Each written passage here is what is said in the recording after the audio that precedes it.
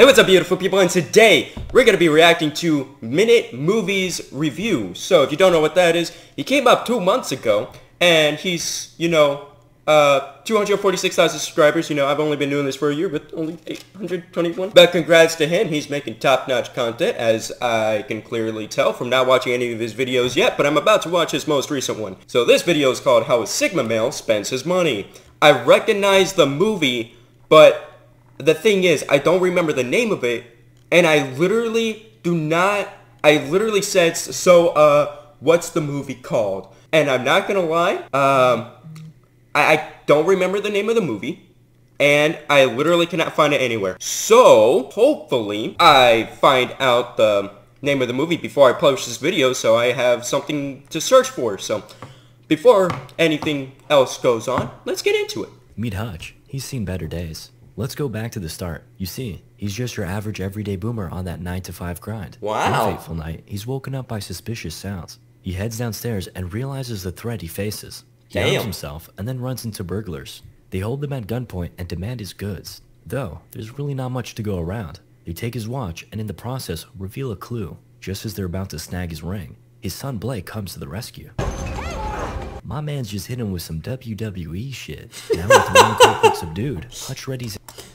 I'm teaching every single one of my nieces okay, so 2 right now, and got 2 other nieces on the way. I'm gonna teach all 4 of them how to beat the living... I need to rephrase this so I don't get demonetized by YouTube. I'm gonna teach them self-defense. That's it. Wolf Club and prepares to strike. Inexplicably, he hesitates. He instructs his son to let him go, and Blake's like, bruh. Eventually, he follows his dad's order, and the robber thanks him. They scurry off. Then, we cut to the next morning. Cops are on the scene, and we learn that the skilled burglars get in with a very advanced technique. Pizza box. Blake scolds his dad. We could have got him. One of the cops chimes in, assuring Hutch that he did the right thing. However, the other one is of different mind. I don't mean to go too much into it, but if someone breaks into your house, you have the full right to beat the living hell out of them. I don't care who you are, whatever that entire shtick is, I guess, but if someone breaks into your house, threatens to hurt you in any way, shape, or form, you have the complete and utter right to get rid of them. You know, if that was my family... Later at night, Hutch reflects while his daughter keeps him company. Daddy, I want a cat. The next morning, Blake shares that he's got a paper to write on war vets. Can I do it on you, Dad? Well, I was just an auditor. Not all that exciting. Though, he adds that Blake's grandpa did see some action. Becca, Hutch's wife, flashes a look of pity before heading out with the kids.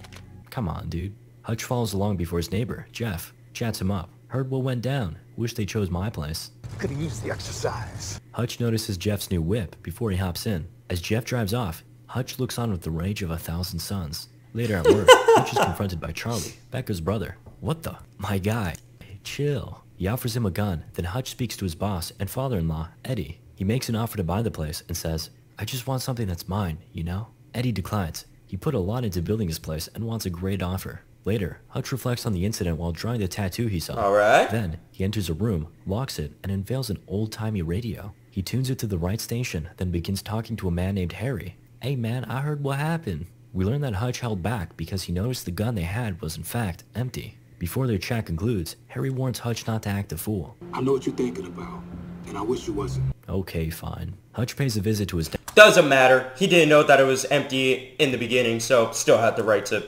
hit him with the club. Dad, who reflects on the man his son used to be. Back at home, a somber Hutch greets his family before his daughter asks, Where's my kitty cat bracelet? And with that question, a raging fire was lit deep within his belly. Hutch storms off and returns to his dad's place. He grabs his FBI badge and a revolver. There's something I gotta do, Dad. Then you best go do it. Hutch proceeds to hit up various tattoo shops in search of Supportive his fathers. attackers. Eventually, he finds what he's looking for. Though, these guys don't fall for his expired badge. Tensions escalate and the owner whips out some brass knuckles. Plan B, Hutch flashes some cash. Though, they're still pretty angry, so Hutch dares them to take it from him. Suddenly, one of the men notices Hutch's tattoo. He's immediately stricken with fear. Thank you for your service. He goes off and hides, and the others submit. Armed with the info he needs, Hutch heads out to confront his robbers. All looks So you're saying I just need 2 playing cards on my arm and everyone's scared. like they're kind of a sweet little couple. He gets his watch back, then moves on to a more serious matter. Where is the kitty cat bracelet? What? Give me the goddamn kitty cat bracelet! Unfortunately, he Oh, John Wick lost his dog and now he wants Got a his clue kitty where it cat is. bracelet. Hutch searches the apartment and finds a sick baby. Realizing they're just a family down on their luck, a frustrated Hutch leaves. Outside, and in the pouring rain, he decides to practice his boxing. During a bus ride home, a speeding car suddenly emerges from behind. Okay. A bunch of drunken men emerge and head towards the bus. Sensing an opportunity for some stress relief, Hutch hopes and prays they come in. Alright, alright, alright. The men circle around a helpless That's my thing. woman as Hutch proceeds down the bus. He escorts the bus driver out and keeps her phone. For safety, I don't know how to feel about the men that. take notice of Hutch and a Russian one speaks up. It's always the Russians. What are you still doing here, old man? I swear he sounds like that. Hutch whips out his gun and... Wait, what? I'ma beat that ass. What proceeds can only be described as a 3-part serving of punishment. First, we begin with a lovely appetizer of fisticuffs, followed by some slashing strikes. Nice. We take a little break before dessert. After collecting himself and helping the girl go free, Hutch finishes things off with some penetration. Not so fast. The Russian attempts to clutch with Hutch's gun. He bashes his throat. Unable to breathe, the man begins to suffocate. Fortunately, Hutch saves his life with a little impromptu surgery. Hutch returns home to his Nice. wife, who sees he's back to his old ways. She patches up his wounds, like the good old days, and at last, he can finally sleep easy. Meanwhile, we meet another Russian, Yulian, at a nightclub. He sings the night away before speaking with his associates. They worry that with all this singing and dancing, he's not the tough guy they once knew. He promptly reassures them. They toast to his glorious return to A Russian who sings and dances, literally a Russian on crack. You do not want to miss a Russian on crack. form. Then, we cut to the hospital. What a coincidence. The Russian from the bus is Yulian's younger brother. Seeking answers, he beats on his brother's friends. Looks like this guy managed to snag Hutch's bus card. Yulian takes it to his Damn. hacker friend, and turns out the card was his dad's.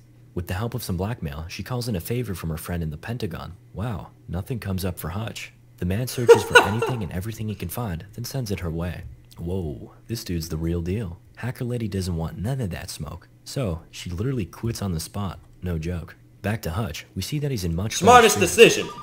Harry hits him up and warns him of the impending shitstorm headed his way. This Yulian guy is bad news. Ask the barber. Hutch pays a visit to the eccentric man known as the barber, and he gives him some exposition on Yulian. He's a Russian mob boss with a cool art collection who's in charge of safeguarding the Obshak, which is basically the mafia's savings account. He returns home for dinner, and at the same time, Yulian's goons are making their move. Hutch takes notice and guides his Alright. family into the basement. He leaves Becca with a kiss before the action begins. As the men storm in, Hutch waits in silence. One by one, he stalks his prey and dishes out damage. He gets awfully creative, even Get it? Dish. using a kettle and lasagna to get the job done. He beats these guys up too, but then Hutch is subdued and dragged back to a car. As they drive off, he wakes up. Through sheer willpower, he breaks his own thumb to free himself. Wow, finally a movie that knows these things exist. Actually, I got a better idea. Hutch blinds his attackers, and instead of just stopping, they run right into a pole. Following the incident, Hutch makes a noteworthy observation. Whoa, I've never seen a black Russian before. I got that one. With his dying breath, the man asks who Hutch is. I'm what they call an auditor. The guy they send when they don't want anyone left. And also, wait, he's dead. Hutch returns Damn. home and lets his family out. Beck and the kids head somewhere safe while Hutch continues his mission. He rounds up all the goons and takes them to the basement where he shares with them a story. Once upon a time, there was one guy I let go. I checked back up on him a year later, expecting nothing good. But there he was, with a family. I'm not a jealous man, but in that moment, I was. Do you guys understand? They're all gone again. Oh, looky here, the kitty cat bracelet. Anyway, Hutch sets the basement on fire, then decides to give Jeff's car a spin. Meanwhile, Yulian's goons pay a visit to Pops. The helpless old man can do nothing more than sleep as... Oh, Oh no. damn. Grandpa's dad recap. can do nothing more than sleep as... Oh. Damn. Grandpa's still got it. Back to Hutch. Looks like he's got that great offer Eddie wanted. But Charlie's not too happy about it. We put blood, sweat, and tears into this. We're not just gonna give it up. He'll come around. We're treated to a short montage as Hutch sets up various traps in the warehouse. Then, he has a final word with Harry, who adamantly warns him not to continue. I'm not coming out of hiding to save your white ass. Afterwards, Hutch just straight up walks into the Obshak building and blasts everyone up.